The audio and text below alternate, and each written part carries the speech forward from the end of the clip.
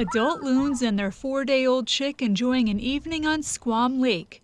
Natural sights and sounds that someone recently disturbed. Of all the factors that could cause a loon to lose a nest, this is one of the most heartbreaking ways for it to happen, because of course it's not a natural way. It's something that was influenced by humans. The Loon Preservation Committee says someone intentionally took hardware from a specially placed sign that protected a loon's nest. Someone tampered with them, causing the sign to go in close to the nest site. Boaters then approached that area. The loon flushed from the nest. This is the area biologists say someone tampered with the signs, alerting boaters to nearby loon's nest.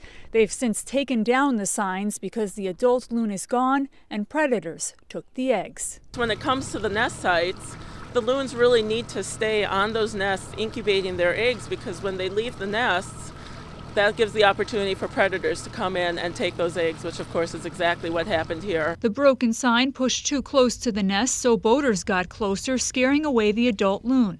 And loons need at least 150 feet of space to care for themselves and their chicks.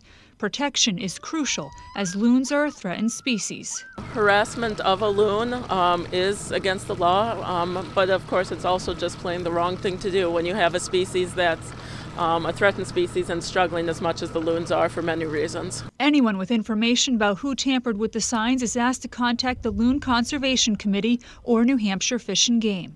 In Holderness, Jessica Moran, WMUR News 9.